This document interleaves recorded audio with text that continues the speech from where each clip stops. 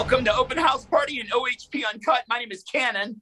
First off, I never beg people to follow me, but I'm going to start this one out by asking you to follow me on social at Kannon Radio, on IG at Kannon Radio, spelled Kannon with a K. We'd appreciate that so much. Here on YouTube, click subscribe. That's how you can win a virtual meet and greet with one of your favorite artists. To win those, we give those away from time to time. You have to be subscribed. So just click subscribe. It's simple. Boom, subscribe. Now you're entered to win. All right, today, Ashtray is on the show. His real name is Javon, but we all know him by Ashtray from the show Euphoria. Is he going to be in season 3? That's the question. Does he want to be in season 3? He's got a lot going on. We're going to find out today. We're going to talk about his boxing career, MMA. Is he into that? Let's get into it with probably the most cared about character, probably the most in-demand, well-liked character on Euphoria, especially in season 2. Ashtray, Javon Walton on Open House Party and OHP Uncut. The OHP Uncut Podcast with Kannon.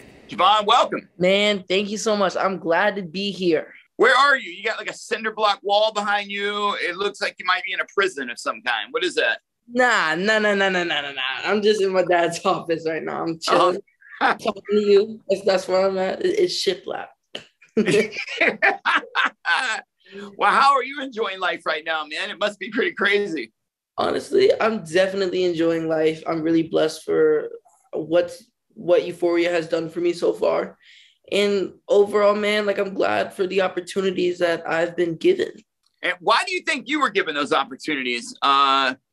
I don't want to say over other people to try to like diss other people, but what is it you bring to the table that you think landed you this role? Honestly, I think what really helped me is I've been working at this for a very long time. I've been boxing since a very young age, and I've applied this work ethic like that I knew that I was going to do something one day, whether that be in the acting space or boxing space. I knew that I was going to do something big. And if you have that right mindset, it can take you anywhere. And once I applied that to myself and I kept working really hard and I was dedicated to that, I ended up, doing what I did with Euphoria. Who instilled that work ethic in you? Man, I would definitely say myself, but my dad was a big inspiration of mine from a very young age. He's my coach. He's manager. He's on my team, and he'll always be on my team. That's what I love about him. Same with my mom. No. My momager. When you were your momager, I love it. When you were even younger and you were thinking about what you wanted to be when you grow up, when you were in kindergarten, first grade, like when people said to you, what do you want to be when you grow up? The first thing that came to mind was boxing. That was it. That was all I was set on. I even remember in kindergarten class drawing pictures of me in the Olympics and like going to the Olympics and wanting to be at that stage in boxing. But man, like boxing is still something I really want to pursue for the rest of my life. And acting just came so randomly and I love it. So now that's another part of what I want to pursue, but it was really boxing from a young age. And you fell into it so good and you do such a good job. I mean, you obviously have like a unique gift that, other people can't do what you do. What do you think about MMA, by the way? Do you watch that too? Yeah, I watch MMA. It takes a lot of talent, but I'm just a traditional boxing guy. That's my stuff right there. What is it about boxing you like? I think what I like so much about boxing is, to start off, you have to work super, super hard at that sport to be amazing at it. I mean, that comes with a lot of sports, but it's a lot of high talent at a high level. And I love the technique of it. It's like a dance when you're in the ring, it's so technical. There's so many little things you have to think about. And I really like that aspect of it, that you really have to, in that respect is a huge thing with the sport. And you have to respect your opponent at all times. You got to respect the judges. You got to respect the refs. And I love that it's respectful, win or loss. But what was it like the first time you got like knocked down hard, like really hard, like to the point where you saw stars? Were you thinking, oh man, maybe this isn't the right thing? Like that hurt. Well, I've never been knocked down, but I've definitely taken some big hits. And it doesn't feel good. No, body shots hurt really bad. And, face shots don't feel good either, but I've never been knocked down. So tell everyone that doesn't know how you made that transition then into this, world of acting and then into this massive role. I was on the Steve Harvey show for boxing because I've been known in the boxing community for quite some time now. A casting agent called me, and her name was Jennifer Vendetti. She was talking to my parents, and she was like, "Hey, do you want to try for this role called Euphoria?" And my parents came back to me, and they're like, "Do you want to try out for it?" And I was like, "I don't even know. Like, this isn't even like something like I would even think of." I ended up trying out for it, and I got it immediately because I was like the only kid pronouncing the drug names right. They liked my look for it.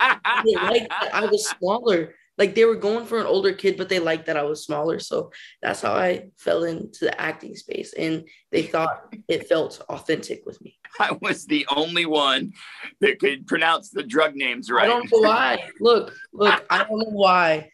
Because the one where people were struggling with was in the first episode. It was, I don't know if you remember, but it was like Indie-Isopropyl 5-methoxytryptamine. It was like that thing. Of course I remember. Yeah. That might be the first time I've ever gotten that answer on why someone got a role, but that's pretty incredible. Good for you, man. Thank you. So obviously, congratulations on all the success. And the only thing anyone wants to know is are you coming back for season 3? What do you say about that? What I have to say about that is it's unclear. Look, I mean, you can't be dead, man. And it never showed you dead. If there's somebody that can survive a bullet, it's definitely Ashtray. I mean, this guy was killing people left and right. But not only that, you only hear the gunshot and you hear the body drop. Right. You never see blood. You don't ever see the body. So there's things hinting at it that it could be back. But at the end of the day, it's all good if I don't come back. I got other stuff I'm working on right now that I can't wait to talk about.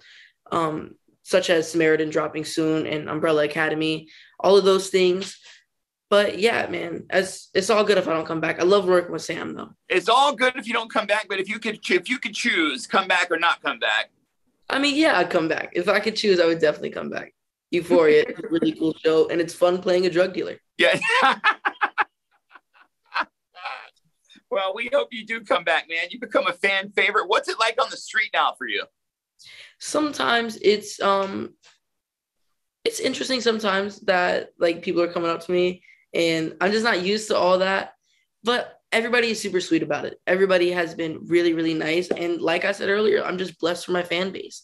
I'm really happy for, what has gone down with my fan base and everybody that's been supporting me. Before we roll, we do like a top 5 or just a 5 random questions for TikTok. 5 random questions. TikTok. Cool. Number 1, what's the first app you go to in the morning? TikTok. What's your go-to fast food? In-N-Out if I'm in LA. You get it animal style? Yes, and then I get like extra of the In-N-Out sauce or whatever it is. It's so good. Dip that in the fries, bro. Yes. It's amazing. I love it. You don't have to tell me. In-N-Out fries, they need a little bit of something, but that sauce is exactly what they do need. Ashtray, Javon, who's your best friend in the world? My best friend is probably my twin. I'm so close with him. Do you believe in ghosts? I don't believe in ghosts, but I believe that there's another spiritual thing out there. I don't know. I'm not super deep into all that, but I don't know. I think there might be some like spiritual out there, but not ghosts. If you could spend the night with one fictional character, who would it be and why? Lola from Shark Tales. Bro, just the way she swims. Yeah. And Elsa. I was going to say, I thought I read that you had a crush on Elsa. Yeah, that's true too. That's true too. How can you not? Well, it could get cold. I'm just going to leave it at that. It could get cold. Yeah. At all the wrong times and all the wrong places. Right. Javon, thanks for your time, man. We really do appreciate you, and congratulations on all your success. I enjoyed being here. Have a good one, guys. The OHP Uncut Podcast with Kannon.